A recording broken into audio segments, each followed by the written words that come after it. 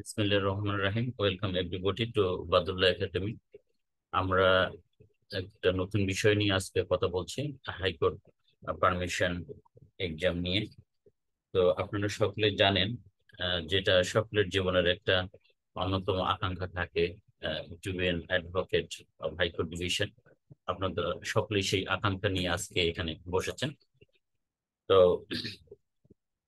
Syllabus সম্পর্কে আপনাদের সকলের ধারণা আছে, যে তারপরে আমি শর্ট করে একটু বলছি, যে Bangladesh legal practitioners and bar council order 1972 এর আর্টিকেল 65 এতে এই হাইকোর্ট বিভাগের প্র্যাকটিস পারমিশন পরীক্ষার সিলেবাসটা কি হবে সেটা বলা হয়েছে।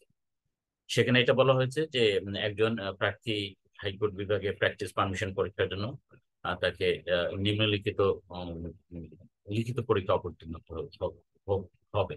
অর্থাৎ তাকে মানে মেমো অফ এপিল ড্র করতে হবে, সিভিল এবং ক্রিমিনাল, এইটা একটা বিষয় থাকবে।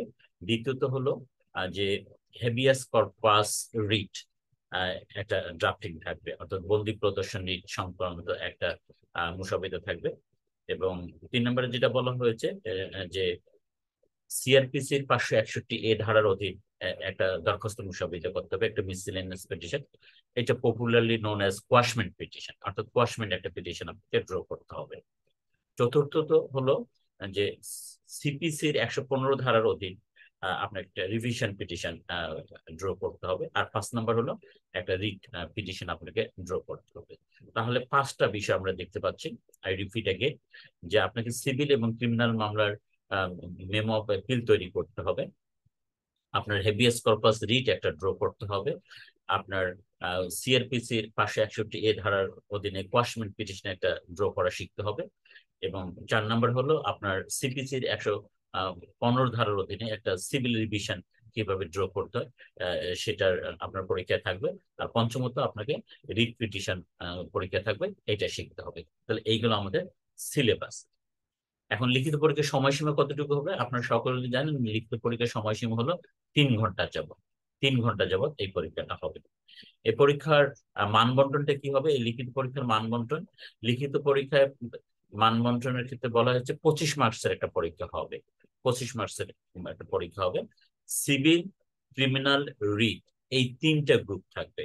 কোশ্চেন পেপারে 3টা গ্রুপ থাকবে, সিভিল, ক্রিমিনাল এবং রিট, এই 3টা গ্রুপে বিভক্ত হয়ে প্রত্যেকটা বিভাগে 2টা করে মোট 6টি প্রশ্ন লিখিত পরীক্ষা থাকবে। 6টি প্রশ্ন লিখিত পরীক্ষা থাকবে। এই যে আমরা 3টা গ্রুপের কথা বললাম, সিভিল, ক্রিমিনাল আর রিট, প্রত্যেকটি থেকে একটা করে উত্তর করতে হবে। প্রত্যেকটা থেকে একটার করে উত্তর করতে হবে। এবং সিভিলের প্রশ্নের মান হলো 8, ক্রিমিনালের ক্রিমিনালের প্রশ্নের মান হলো 8, এবং রিট অ্যাপ্লিকেশনের প্রশ্নের মান হলো 9। এই হলো 3 × 8 = 24 আর 25, এই 25 মার্কসের আপনার লিখিত পরীক্ষা হবে। ওকে, তাহলে সিভিল গ্রুপ থেকে 2টা প্রশ্ন দেওয়া থাকবে, তার একটা উত্তর আপনাকে করতে হবে। ক্রিমিনাল গ্রুপ থেকে 2টা প্রশ্ন দেওয়া থাকবে, তার একটা প্রশ্ন আপনাকে লিখতে হবে। এবং রিড গ্রুপ থেকে 2টি প্রশ্ন থাকবে, তার একটা উত্তর লিখতে হবে। অর্থাৎ দ্যাট ইজ সর্বমোট 3টা প্রশ্নের উত্তর আপনাকে লিখতে হবে। এবং কমপক্ষে এই 3টা প্রশ্নে আপনাকে 25-এর মধ্যে 12 নম্বর পাস, 12 নম্বর পেতে হবে। এবং 12 নম্বর পেলে আপনি লিখিত পরীক্ষায় পাস বলে গণ্য হবে। ওকে, এইগুলো আমাদের লিখিত পরীক্ষার মানদণ্ড। মৌখিক পরীক্ষা এখন আসি আমরা। মৌখিক পরীক্ষার মানদণ্ডে বলা হয়েছে যে যারা লিখিত পরীক্ষায় মানে উত্তীর্ণ হবে, এদের এনারাই শুধুমাত্র মৌখিক পরীক্ষা দেওয়ার অনুমতি পাবেন। এবং সেক্ষেত্রে একজন আইনজীবীকে কমপক্ষে 12 নম্বর পেতে হবে। মৌখিক পরীক্ষারও পাশের নাম্বার হলো 12। তবে এখানে আবার শর্ত দিয়েছে কিরকম, যে শর্ত হলো লিখিত এবং মৌখিক পরীক্ষা উভয় পরীক্ষায় উত্তীর্ণের মান হলো 25। উত্তীর্ণের মান হলো 25। তাহলে আমরা এরকম বলতে পারি যে উভয় পরীক্ষায় একজন আইনজীবীকে তাহলে 25 নম্বর পেতে হবে। তাহলে এখান থেকে বোঝা যায় যে মৌখিক পরীক্ষায় উত্তীর্ণের মান যদিও বলা হয়েছে 12 নম্বর, কিন্তু এখানে 13 নম্বর পেতে হবে। দ্যাট ইজ লিখিত 12 এবং মৌখিকে 13, এই হলো 25 নম্বর পেতে হবে।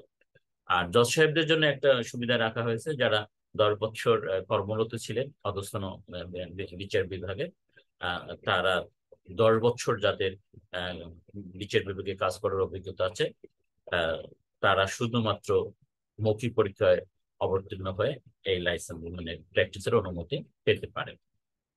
এইগুলো আমাদের লিখিত এবং মৌখিক পরীক্ষার মানদণ্ড। ওকে, এরপরে আসেন যে আমরা একটা কোর্স প্ল্যান করেছি। এই যে আপনাদের হাইকোর্ট পারমিশন এক্সামটাকে আমরা কিভাবে এগিয়ে নিয়ে যাব, এইটা আমরা করেছি। 3টা সেশনে বিভক্ত করা হয়েছে, মাইন্ডে 3টা সেশন। প্রত্যেকটা সেশন ক্লাস হবে 10টা করে ক্লাস হবে, প্রত্যেকটা সেশনে ক্লাস হবে 10টা, দ্যাট ইজ 3টা সেশনে আমাদের ক্লাস হবে 20টা ক্লাস, 30টা ক্লাস হবে। আর 30টা ক্লাসের দৈর্ঘ্য কত হবে?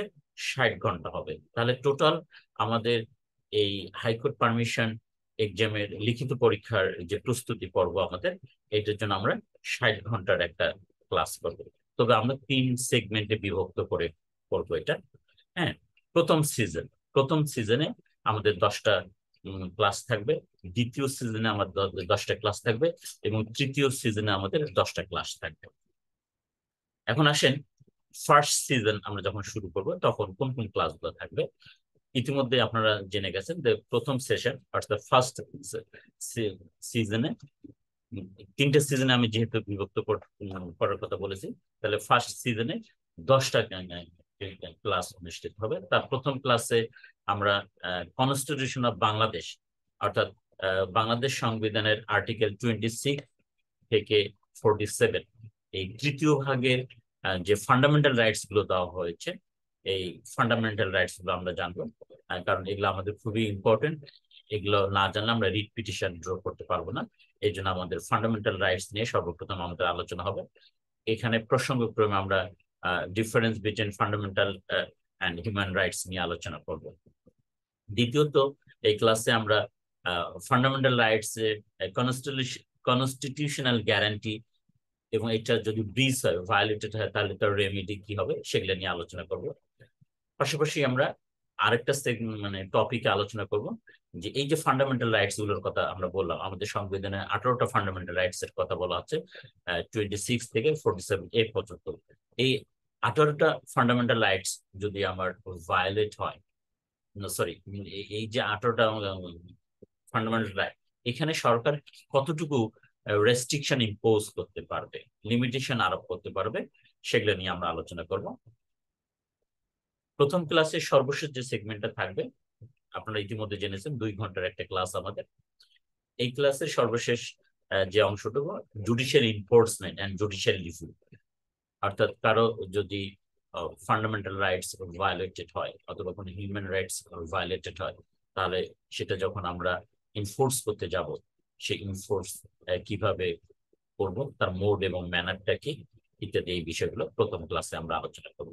সেকেন্ড যে ক্লাসটা আমরা রেখেছি সেটা হলো বাংলাদেশ সংবিধানের জুডিশিয়ারি যে চ্যাপ্টারটা আছে, অর্থাৎ আমাদের আদালত স্থাপন, মানে বিচার বিভাগ সংক্রান্ত যে আর্টিকেল গুলো আছে, আর্টিকেল 94 to 116A পার্ট 4, এই জিনিসটা আমরা আলোচনা করব। অর্থাৎ এই সেগমেন্টটাতে বা এই দ্বিতীয় ক্লাসটাতে আমরা যে বিষয়গুলো আলোচনা করব, সেটা হলো যে conditions for independence of judiciary and the mechanism of protection of the and mechanism of protection, অর্থাৎ বিচার বিভাগের স্বাধীনতা বলতে কি বোঝায় এবং সেটা রক্ষার মেকানিজম গুলো কি হতে পারে, বা সেই ধরনের কি ধরনের প্রোটেকশন মেকানিজম আমাদের সংবিধানে আছে। আমরা সুপ্রিম কোর্টের লয়ার হিসেবে এই জিনিসগুলো আমাদের সম্পর্কে খুব ভালো ধারণা থাকতে হবে। তারপরে আমরা ordinary jurisdiction of the high court division, high court ডিভিশনের সাধারণ যে এখতিয়ার, সেটা নিয়ে আমরা আলোচনা করব। আর তেমনি ভাবে হাইকোর্ট ডিভিশনের অ্যাপিলেট জুরিসডিকশন কি রকম আছে, রিভিশনাল জুরিসডিকশন কি ধরনের আছে, রেফারেন্স জুরিসডিকশন কি আছে, এই জিনিসগুলো নিয়ে আমরা আলোচনা করব। একইভাবে হাইকোর্ট ডিভিশনের কনস্টিটিউশনাল পাওয়ার গুলো কি, সেগুলো নিয়ে আমরা আলোচনা করব। আর এই ক্লাসের শেষ অংশে আমরা আরেকটা টপিক রেখেছি যে অ্যাপিলেট ডিভিশনের পাওয়ার এন্ড ফাংশন কি, সেগুলো সম্পর্কে আমরা আলোচনা করব। তৃতীয় ক্লাসে যেটা আমরা ডিজাইন করেছি যে সেখানে আমাদের এ পর্যন্ত সংবিধানের যে ইয়াগুলো হয়েছে, সংশোধনী গুলো হয়েছে, সেগুলো নিয়ে আমরা আলোচনা করব এবং সংশোধনী সংক্রান্ত যে লিডিং কেস গুলো আছে সেগুলোর বিষয়ে আমরা আলোচনা করব। কারণ একজন সুপ্রিম কোর্টের আইনজীবী হিসেবে বাংলাদেশ সংবিধান সম্পর্কে খুব পরিষ্কার ধারণা থাকতে হবে এবং বাংলাদেশ মানে সংবিধানের সংশোধনীগুলো সম্পর্কে একটা মোটামুটি ওয়ার্কেবল একটা নলেজ থাকতে হবে। চতুর্থ ক্লাসে আমরা হাইকোর্ট ডিভিশনের রিট জুরিডিকশন নিয়ে আলোচনা করব এবং হাইকোর্ট ডিভিশন সুপারভাইজারি পাওয়ার কি ধরনের আছে, বা পাবলিক ইন্টারেস্ট লিটিগেশন, এখানে রিট পিটিশন গুলো কিভাবে করতে হয়, এগুলো নিয়ে আমরা আলোচনা করব। এখানে আলোচনা করতে গিয়ে আমরা এগ্রিভড পার্টি তারা একটা রিট অ্যাপ্লিকেশন দায়ের করতে পারে।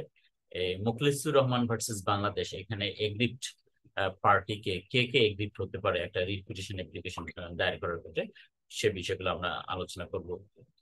এবং ডিফারেন্ট কাইন্ডস অফ যে আমাদের রিট পিটিশন আছে বা দাখিল করার সুযোগ আছে, এবং সেগুলো নিয়ে আলোচনা করবো। এবং পাশাপাশি এই রিট পিটিশনের মাধ্যমে আমরা কি ধরনের রাইটস কে ইনফোর্স করতে পারি সেগুলো আলোচনা হবে আমাদের এই চতুর্থ ক্লাসে। পঞ্চম ক্লাসে আমরা একটা সিভিল সিভিল কেস রিপোর্ট নিয়ে পর্যালোচনা করব, যেখানে আমরা দেখার চেষ্টা করব যে একটা মামলা পরিচালনার ক্ষেত্রে জজ সাহেবরা কি ধরনের বা আইনজীবীরা কি ধরনের ভুল ভ্রান্তির মধ্য দিয়ে একটা মামলার রায় পর্যন্ত গেছেন। কারণ আপনারা যখন হাইকোর্ট ডিভিশনের আইনজীবী হিসেবে কাজ করবেন, তখন এখানে যদি আপনি ফল্টস গুলো আইডেন্টিফাই করতে না পারেন, তাহলে এগুলোকে আপিল বা ডিভিশনের গ্রাউন্ডস হিসেবে আপনি সেট আউট করতে পারবেন না। এতে the different stages of a civil suits, এগুলো সম্পর্কে আপনার ক্লিয়ার কনসেপ্ট থাকতে হবে, ধারণা থাকতে হবে। এবং এই স্টেজ গুলোতে লিগালি কি ধরনের স্টেপস নেওয়ার সুযোগ আছে, যেটা ট্রায়াল কোর্ট নিতে পারেনি, বা কনসার্ন লয়াররা সেই স্টেপস গুলো নিতে ভুল করেছে, সেগুলো নিয়ে আমরা একদম একটা মোকদ্দমার নিষ্পত্তি, একটা মামলার কেস রেকর্ড নিয়ে শুরু থেকে শেষ পর্যন্ত আলোচনা করব। আমি মনে করি এইটা করতে পারলে আপনাদের খুব চমৎকার একটা অভিজ্ঞতা হবে যে স্টেজ গুলো কি কি এবং সেখানে কি ধরনের ভুল হয় বা একটা রেকর্ড আছে, এই জিনিসগুলো নিয়ে আমরা আলোচনা করার সুযোগ পাবো। এই জিনিসগুলো যদি আপনি ভালো করে না জানেন, তাহলে আপনি as a advocate of supreme court high court ডিভিশনে যখন প্র্যাকটিস করবেন, আপিল লিখবেন, ডিভিশন লিখবেন ইত্যাদি, সিভিল এবং ক্রিমিনাল, তখন এই বিষয়গুলো ডিটেক্ট করতে পারবেন না। এই জন্য এটা আপনার খুব প্রয়োজন হবে। 6 নম্বর ক্লাসে আমরা যেভাবে ডিজাইন করেছি সেটা হলো যে এখানে সিভিল আপিল সম্পর্কে আমরা আলোচনা করব। প্রথমত আমরা সিভিল আপিলের সোর্স অফ ল গুলো সম্পর্কে আলোচনা করব, যে হাইকোর্ট ডিভিশনের অথরিটিটা কোন কোন আইনে কিভাবে দেওয়া হয়েছে সেটা আমরা আলোচনা করব। এবং এপিলেট কোর্টের পাওয়ার কোথায় কোথায় দেওয়া আছে তার সোর্স গুলো আমরা জানার চেষ্টা করব। 7 নম্বর ক্লাস আমরা ডিজাইন করেছি এরকম ভাবে যে এখানে আপিলের মেমো আমরা তৈরি করা শিখবো মেইনলি এই ক্লাসটাতে। সেখানে ফ্যাক্টস এবং ল বলতে কি বোঝায়, কারণ যখন আমরা কোনো আপিলের মেমো তৈরি করব, সেখানে ট্রায়াল কোর্ট যে অধিকারটা সম্পর্কে আপনি চ্যালেঞ্জ করতে যাচ্ছেন, আপিল দায়ের করতে যাচ্ছেন, যে রায়টার বিরুদ্ধে আপনি আপিল দায়ের করে যাচ্ছেন, এখানে যে একটা রাইট আছে, প্রত্যেকটা মামলায় কোনো না কোনো একটা রাইট থাকে, সেটা হলো লিগাল রাইট থাকে। হ্যাঁ, সে লিগাল রাইট থাকতে, সেই লিগাল রাইটটা ম্যাট্রিমোনিয়াল রাইট হতে পারে, সেই লিগাল রাইটটা প্রপার্টি রাইট হতে পারে, সেই লিগাল রাইটটা প্রপ্রাইটরি রাইট হতে পারে, সেই লিগাল রাইটটা কন্ট্রাকচুয়াল অব্লিগেশন হতে পারে। এই যে নানা ধরনের যে রাইট, সে রাইটটার ফ্যাকচুয়াল অ্যাসপেক্টস কি, লিগাল অ্যাসপেক্টস কি, এবং বিচার করতে গিয়ে আদালত বা আইনজীবীরা এখানে ফ্যাকচুয়াল এবং লিগাল অ্যাসপেক্টস গুলো কোথায় কোথায় ভুল করছে। কারণ আপনি যখন as a supreme court lawyer হিসেবে আপিলের মেমো তৈরি করবেন, এই ভুলগুলো মানে প্রথমত আপনাকে রাইটটা সম্পর্কে ভালোভাবে ধারণা থাকতে হবে, এবং তার ফ্যাকচুয়াল এবং লিগাল অ্যাসপেক্ট সম্পর্কে আপনার স্বচ্ছ ধারণা থাকতে হবে। এবং এখানে বিচার করতে গিয়ে বিচারিক আদালত ট্রায়াল কোর্ট এবং the law and the lawyers তারা কোথায় কোথায় কি ধরনের মিস্টেক করছে, এগুলো যদি আপনি বের করতে না জানেন, না পারেন, তাহলে ভালো একটা আপিলের আপিলের মেমো তৈরি করতে আপনি পারবেন না। এই জন্য প্রত্যেকটা রাইটস এর আমরা ফ্যাকচুয়াল এবং লিগাল আসপেক্টস দেখার চেষ্টা করব। এই ক্লাসে আরেকটা সেগমেন্ট আমরা রেখেছি যে আপনি যখন একটা মেমো আপিল তৈরি করবেন তখন তার সঙ্গে কি ধরনের ডকুমেন্টস আপনি অ্যাটাচ করবেন, এই হেডে একটা আলোচনা হবে। তৃতীয়ত যে হেডে আলোচনা হবে সেটা যে আপনি আপনি যখন আপিল অ্যাপ্লিকেশন তৈরি করবেন তখন তাতে তার বিষয়বস্তুটা কি হবে, মানে কোন ধরনের বিষয়বস্তুগুলো দিয়ে আপনি একটা আপিল অ্যাপ্লিকেশন তৈরি করতে পারেন। সেই আহ, একটা সিভিল কোর্টের রেকর্ড থেকে আমরা এগুলো দেখার চেষ্টা করব যে একটা আপিলের মেমো যখন তৈরি করবেন তখন আপনার বিষয়বস্তুগুলো কি হবে, কোন ধরনের বিষয় বস্তুর উপর ভিত্তি করে আপনি একটা আপিল অ্যাপ্লিকেশন তৈরি করতে পারবেন। ফোর্থ হেডে আমরা যে বিষয়টা রেখেছি 7 নম্বর ক্লাসে, সেটা হলো যে আপনি আপিল অ্যাপ্লিকেশন তৈরি করবেন, আপনাকে আমরা একটা ফরম্যাট দিয়ে দেবো, যে ফরম্যাটটা মনে রাখলে যে কোনো ধরনের আপিল আপনি তৈরি করতে পারবেন। অর্থাৎ আপনাকে যখন আমি শিখাই দেবো যে সেগমেন্টেড মানে কোনটার পর কোনটা আসবে, আপনার ব্রেন থেকে যখন আনফোল্ড হবে যে ফরম্যাটটা, তখন you will get A happily drafted appeal application. এগুলো আমাদের ক্লাস নং 7, এগুলো বিষয় আমরা আলোচনা করবো। এরপর আসেন 8 নম্বর ক্লাস। 8 নম্বর ক্লাসে আমরা প্র্যাকটিক্যালি যখন মেমো বা অ্যাপিল তৈরি করব, মেমো বা আপিল আমরা কখনো আমরা ডিক্রির বিরুদ্ধে করব, কখনো অর্ডারের বিরুদ্ধে করব। তো ডিক্রির বিরুদ্ধে যখন আমরা আপিল করব, সেই আপিলটা কিভাবে প্রস্তুত করতে হবে, ড্র করতে হবে, সেই বিষয়গুলো আমরা প্র্যাকটিক্যালি দেখাই দেবো আপিল কিভাবে তৈরি করতে হয়, কারণ আপনাদের লিখিত পরীক্ষায় লিখতে হবে, এত এটা খুব ভালো করে প্র্যাকটিস করতে হবে। একইভাবে যখন মিস আপিল করবেন বা আপিল এগেনস্ট অর্ডার করবেন, সেই আপিলটাও কিভাবে করতে হবে, তার কন্টেন্টস কি হবে, তার ফরম্যাট কি হবে, এগুলো প্র্যাকটিক্যালি আমরা দেখাই দেবো। কারণ লিখিত পরীক্ষায় এইটা আপনাকে ভালো করে শিখতে হবে যে কোন কোন পয়েন্টস সেট আউট করে বা on which grounds you may draft application for appeal. এই জিনিসটা হাতে কলমে আমরা শেখা দেবো এবং একাধিক প্র্যাকটিস আমরা করবো, কারণ এটা তো লিখতেই হবে আমাদের। 9 নম্বর ক্লাসটা আমরা মেইনলি রিভিশনের উপর সেট আউট করেছি। রিভিশন বিষয়বস্তুটা হলো রিভিশন, সেখানে সিভিল রিভিশন নিয়ে আমাদের আলোচনা হবে। প্রথমত আমরা সোর্স অফ ল অর্থাৎ 115 যেটার উপর ভিত্তি করে সিভিল রিভিশন হয় সেটা নিয়ে চলছে বিশ্লেষণ করব। তারপরে আমরা দেখব যে কোন কোন আদেশের বিরুদ্ধে রিভিশন করা যায়, কোন কোন ডিক্রির বিরুদ্ধে রিভিশন করা যায়, কখন ডিক্রির বিরুদ্ধে রিভিশন করা যায় না, হ্যাঁ, বা রিভিশনের রিভিশন কখন করা যায় এবং এগুলো কিভাবে তৈরি করতে হয়, এই বিষয়গুলো আমরা প্র্যাকটিক্যালি আপনাদের সঙ্গে আলোচনা করব। 10 নম্বর ক্লাসে যে বিষয়টা রাখা হয়েছে, হ্যাঁ, আহ, সে বিষয়টা হলো আমাদের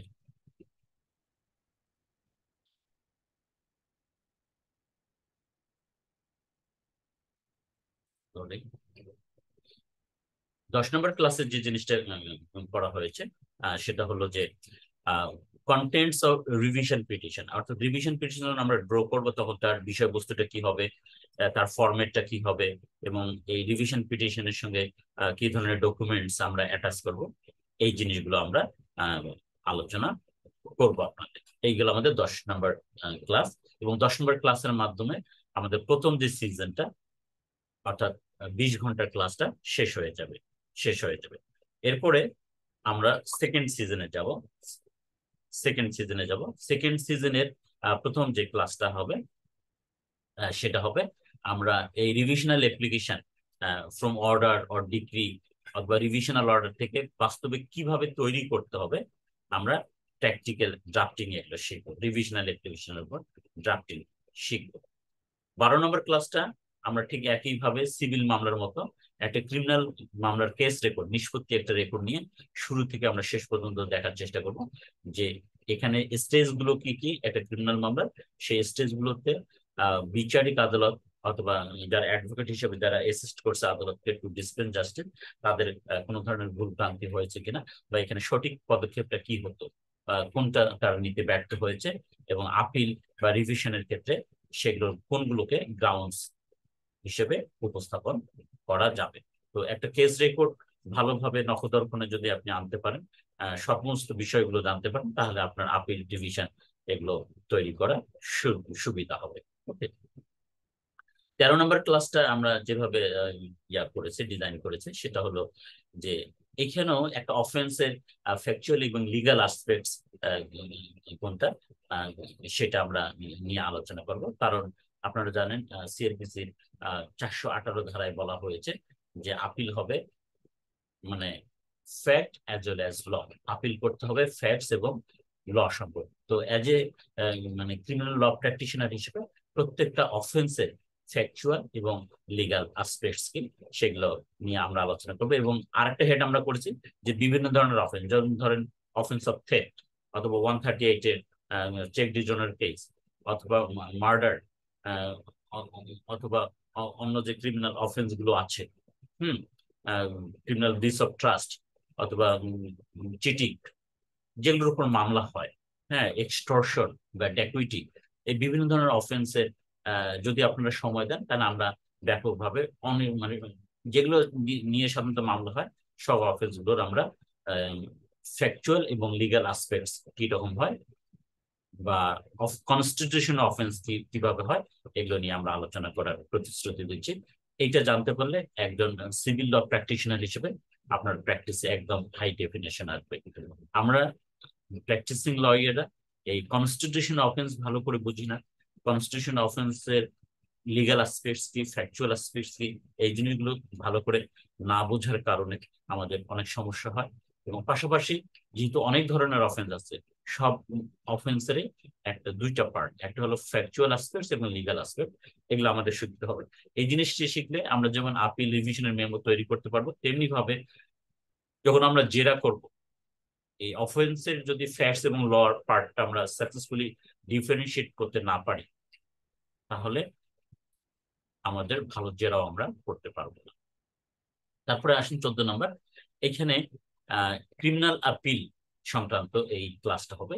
এখানে আমরা source of law relating to criminal appeal, অর্থাৎ সিআরপিসি 404 থেকে যে বিধানগুলো আছে সেগুলো নিয়ে আমরা আলোচনা করব।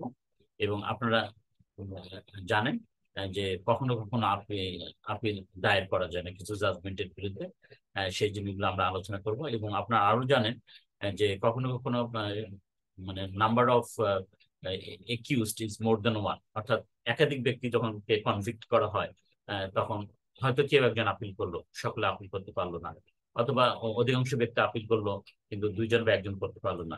সেক্ষেত্রে আপিলের মেমোটা আপনাকে কিভাবে ড্র করতে হবে এবং এই যে সেই আপিল হিয়ারিং এর টেকনিকটা কি হবে, এই বিষয়গুলো আপনাদের শেখাই দেবো। এরপর আসেন ক্লাস নাম 15, অর্থাৎ 15 নম্বর ক্লাসে আমরা যে বিষয়টা নিয়ে আলোচনা করছি, এখানেও মেইনলি আমাদের আপিলের উপরেই থাকবে। অর্থাৎ এপিলেবল অর্ডারস গুলো আমরা সিআরপিসি থেকে বের করার চেষ্টা করব, যে কতগুলো অর্ডার বিরুদ্ধে আমরা আপিল করতে পারি, সিআরপিসি তে অন্তত কতগুলো আপিল আছে।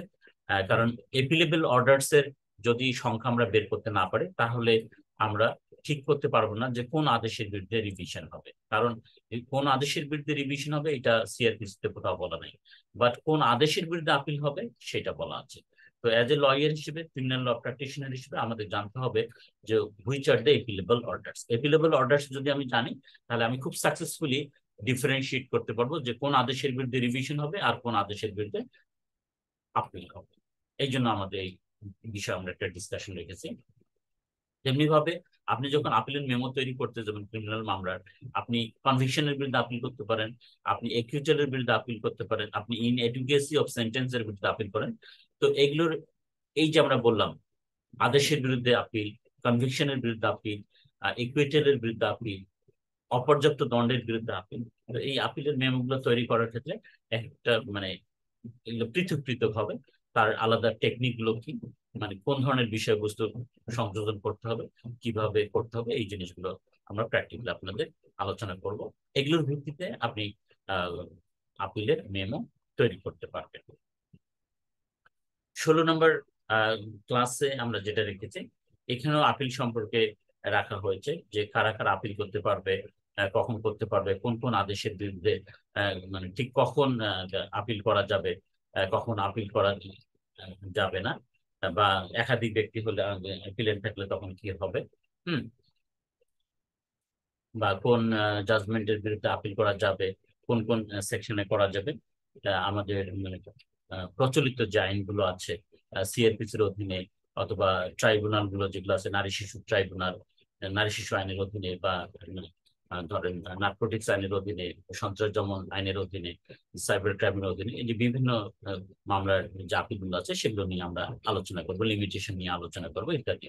ওকে, 17 নম্বর ক্লাসটা আমরা যেভাবে রেখেছি সেটা হলো যে আমরা যখন একটা ক্রিমিনাল আপিল ড্র করব, তো তার আগে আমাদের ঠিক করতে হবে যে এই পিটিশনের মধ্যে আমার বিষয়বস্তু কি হবে, কোন কোন বিষয়বস্তুগুলো আমি সন্নিবেশ করব, সেটা আমরা আলোচনা করব, এবং তার ফরম্যাট কি হবে, এবং সবশেষে একটা আপিল যখন আমরা ড্র করে প্রস্তুত করব, আদালতে নিয়ে যাব, সেটা কার কাছে নিয়ে যাব, কোথায় দিব, এবং তাতে কি কি ডকুমেন্টস আমাদের অ্যাটাচ করতে হবে সেগুলো নিয়ে আমরা এই 17তম ক্লাসে আলোচনা করব। 18তম ক্লাসে আমরা যেটা রেখেছি, একটা যে আপনি যখন একটা রায়ের বিরুদ্ধে আপিল করবেন, অর্থাৎ আপিল এগেনস্ট কনভিকশন, যখন মানে কি বাংলায় বললে কি হয়, দণ্ডের বিরুদ্ধে যখন আপনি আপিল করবেন, তখন সেই দণ্ডের বিরুদ্ধে আপিলটা কিভাবে আপনি ড্র করবেন সেটা আমরা প্র্যাকটিক্যালি শেখাবো 18তম ক্লাসে। 19তম ক্লাসে ঠিক একইভাবে রাখা হয়েছে, আপনি আহ খালাস রায়ের বিরুদ্ধে যদি আপিল করেন, সেই আপিলটা কিভাবে তৈরি করবেন, ড্র করবেন, সেটা আমরা শেখাবো। 20 নম্বর ক্লাসে এটা একই আদেশের বিরুদ্ধে যখন আপনি আপিলের মেমো তৈরি করবেন কিভাবে করবেন সেটা আমরা আপনাকে শেখাবো। ওকে, এবং 21তম ক্লাসে আমরা যেটা রেখেছি সেটা আপনারা সকলে যেটাকে বলেন কোয়াশমেন্ট বলেন আপনারা, হ্যাঁ, আসলে এটা হবে মিসসেলিনিয়াস কেস। আপনি যখন হাইকোর্ট ডিভিশনের ইয়া করবেন, কি বলেন, ইনহারেন্ট পাওয়ার ইনভোক করবেন, তখন আপনাকে 561 এতে আপনাকে একটা মিসসেলিনিয়াস কেস দাখিল করতে হবে। এইটা আমাদের দেশে মানে খুব পপুলার টার্ম হলো কোয়াশমেন্ট। তো এই কোয়াশমেন্ট সম্পর্কে আমরা দুইটা ইয়া করেছি, ক্লাস রেখেছি। একটা ক্লাসে আমরা এই কোয়াশমেন্টের সম্পর্কে যে আইনগুলো আছে সেটা নিয়ে আলোচনা করব। তারপরে একটা প্রসিডিংস কিভাবে কোয়াশ করা যায়, অথবা একটা কনভিকশন কিভাবে কোয়াশ করা যায়, বা কোয়াশের গ্রাউন্ডস গুলো কিভাবে আমরা দরখাস্তে লিখবো, কোন কোন ধরনের গ্রাউন্ডস আমরা সেট আউট করতে পারবো, এই বিষয় নিয়ে আলোচনা হবে। আর 22 নম্বর ক্লাসে আমরা প্র্যাকটিক্যালি আপনাকে কোয়াশমেন্ট পিটিশন কিভাবে ড্র করতে হয় সেটা দেখাই দেবো, বা সেটা নিয়ে আমরা আলোচনা করব। তো এই 20তম ক্লাস পর্যন্ত আমাদের হলো দ্বিতীয় সিজন শেষ হয়ে যাবে 20তম ক্লাসের মাধ্যমে। 21তম যেটা আমরা বললাম এটা হলো থার্ড সিজন, থার্ড সিজনের প্রথমটা হলো কোয়াশমেন্ট নিয়ে। আর থার্ড সিজনের সেকেন্ড যে ক্লাসটা 22তম ক্লাসটা, সেটা হবে আমাদের কোয়াশমেন্ট পিটিশন কিভাবে ড্র করতে হয় প্র্যাকটিক্যালি, এর কন্টেন্টস কি হবে, এর ফরম্যাট কি হবে, হ্যাঁ, এর কি ধরনের ডকুমেন্টস গুলো অ্যাটাচ করে দিতে হবে, সেগুলো নিয়ে আমরা আলোচনা করব সেগুলো নিয়ে আমরা আলোচনা করব হুম, কি ধরনের ডকুমেন্টস আপনি দিবেন পিটিশনের সঙ্গে, সেই বিষয়গুলো আমরা আলোচনা করব। তারপরে আসেন 24 নম্বর ক্লাস। এখানে ওই যে আমাদের আমরা শুরুতে যে আলোচনা করেছিলাম সিলেবাসের ক্ষেত্রে হেবিয়াস কর্পাস রিট ড্র একটা সিলেবাস আছে। তো হেভিয়াস কর্পাস রিটটা কখন হয়, তার আইনটা কি, আপনারা সকলে জানেন। এটা 74 বিশেষ ক্ষমতা আইনের সেকশন 3-তে সাধারণত এই ইয়াটা করা হয়, ডিটেনশন আদেশটা সরকার দিয়ে থাকেন। সেই আইনটা যেমন আমরা আলোচনা করবো, পাশাপাশি কনস্টিটিউশন ম্যান্ডেট কি আছে, সংবিধানে কি আছে, স্পেশাল পাওয়ারস প্রিভেন্টিভ ডিটেনশন সম্পর্কে কি বলা আছে, হ্যাঁ, বা আমাদের সিআরপিসি তে হেভিয়াস কর্পাস ল সম্পর্কে কি বিধানগুলো আছে, এগুলো আমরা এই 3টা হেডে আলোচনা করব 24তম ক্লাসে। 25তম ক্লাসে আমরা এই একটা রিট পিটিশন ড্র করা শিখবো। তার প্রথমে শিখবো যে এর কন্টেন্টস কি হবে, এর ফরম্যাট কি হবে, এবং কি ধরনের ডকুমেন্টস এখানে অ্যাটাচ করতে হবে। এটা হলো 25তম ক্লাসে আমরা রিট পিটিশন প্র্যাকটিক্যালি ড্র করা শিখবো। আর 26তম ক্লাসে আমরা থার্ড সিজনের 6 নম্বর ক্লাসে আমরা যেটা শিখবো, হেভিয়াস কর্পাস রিট কিভাবে ড্র করতে হয়, অর্থাৎ প্রিভেন্টিভ ডিটেনশনের ক্ষেত্রে কিভাবে এই রিট পিটিশন ড্র করতে হয়, সেগুলো নিয়ে আমরা আলোচনা করবো এবং প্র্যাকটিক্যালি এটা আমরা শিখবো যে হেভিয়াস কর্পাস রিট কিভাবে ড্র করতে হয়, কোন কোন এলিমেন্টস গুলো থাকতে হয়, এর কন্টেন্টস কি হবে, এগুলো নিয়ে আলোচনা করবো। 27তম যে ক্লাসটা সেটা আমরা এইভাবে ডিজাইন করছি যে ইতিপূর্বেকার যে প্রিভিয়াস রিটেন এক্সামের যে কোশ্চেন গুলো আসছে সেগুলো নিয়ে আমরা আলোচনা করব, যে সেখানে কোশ্চেন গুলো কিভাবে সলভ করা উচিত ছিল বা কিভাবে এর প্রশ্ন উত্তর করা ছিল উচিত ছিল বা করা যেত বা করতে হয়, এই ধরনের সিচুয়েশনে কিভাবে উত্তর করতে হয়, এই ধরনের আমাদের আলোচনা থাকবে। আর 27 নম্বর ক্লাসে ঠিক 28 নম্বর ক্লাস আমরা করছি যে ইতিপূর্বে যে ভাইবা গুলো হয়েছে, ভাইবার যে সংগৃহীত যে কোশ্চেন গুলো সেগুলোর উপর ভিত্তিতে ভাইবার সম্পর্কে আমরা একটা ক্লাস রেখেছি। আর 29তম ক্লাসে আমাদের ড্রেস কোড সম্পর্কে আমরা লিখেছি যে আপনি যখন ভাইবা এপিয়ার করবেন তখন আপনার ড্রেস কোড ম্যানার এটিকেট কি হবে, হ্যাঁ ভাইবা আপনি কিভাবে ফেস করবেন এই বিষয়ে। আর সর্বশেষ যে ওয়ার্কশপটা আমাদের ক্লাস হবে 30তম, থার্ড সিজনে, এটা আমরা হাইকোর্ট ডিভিশনের হাইকোর্ট রুলস বলে একটা রুলস আছে এবং অ্যাপিলেট ডিভিশনের রুলস আছে, আমরা বেশিরভাগ এমফাসিস দেবো হাইকোর্ট রুলসটার উপর আলোচনা করতে, সেটা আমরা কাজে লাগবে। এইগুলো আমাদের প্ল্যান, যে আমরা 3টে সিজন করব, প্রত্যেকটা সিজনে 10টা করে ক্লাস হবে, এই 10টা ক্লাসের দৈর্ঘ্য হবে 20 ঘন্টা, মোট 3টে সিজনে ক্লাস হবে 30টা, 30 ঘন্টা, 30টা ক্লাসের দৈর্ঘ্য হবে 60 ঘন্টা। এইভাবে মোটামুটি আমরা প্রস্তুতি নেওয়ার চেষ্টা করব। এইগুলো আমাদের প্ল্যান যে আমরা কিভাবে এই প্রস্তুতিটা নেব। এখন আমি আপনাদের মাইক্রোফোন দেব, আপনারা আমাদের কোর্স সম্পর্কে, হ্যাঁ, বা কোর্স কন্টেন্ট সম্পর্কে আপনাদের যদি কোনো ইয়া থাকে, সাজেশন থাকে বা ডিসকাশন থাকে, সেটা আপনারা আপনাদের মতামত জানাতে পারেন। তার আগে আমি আরেকটা কথা বলিনি, আমরা আপনাদের সঙ্গে আলোচনা করে কখন ক্লাস করব, সপ্তাহে কদিন করব, কোন সময় করব, সেগুলো আমরা আলোচনা করব, সেই বিষয়ে আপনাদের মতামত চাচ্ছি আগে। হ্যাঁ please, you raise your hand, আপনারা আপনাদের হাত উঠান, আমি সকলকে সুযোগ দেবো কথা বলার জন্য। You raise your hand.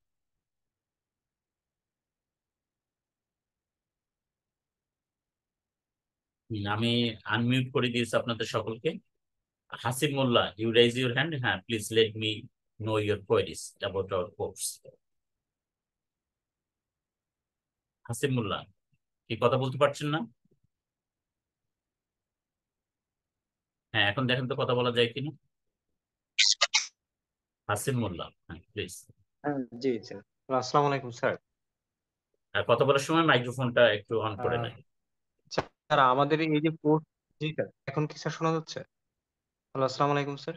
হ্যাঁ শোনা যাচ্ছে, আপনি ভিডিও অন করে নেন, কথা বলে। হ্যালো স্যার, ভিডিওটা অন করা যাচ্ছে একটু স্যার, আমি একটু গেঞ্জি পরে আছি তো স্যার, আমি ভিডিওটা এই জন্য অন করতে চাচ্ছি। আপনি ঠিক আছে, কথা বলেন। স্যার, আমি জানতে চাচ্ছিলাম যে আমাদের যে এই যে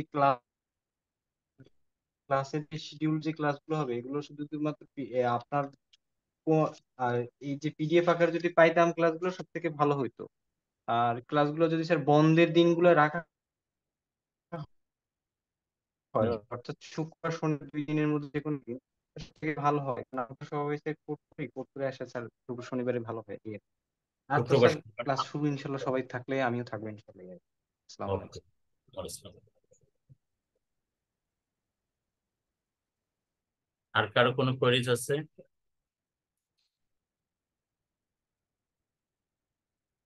যদি কোয়েরিজ না থাকে তাহলে আমরা শেষ করি। আর আমাদের বাকিটুকু আমাদের গ্রুপেই আপনারা জানতে পারবেন, ক্লাসের সময়সূচি, হ্যাঁ, ক্লাসের ডিউরেশন ইত্যাদি সম্পর্কে। ওকে।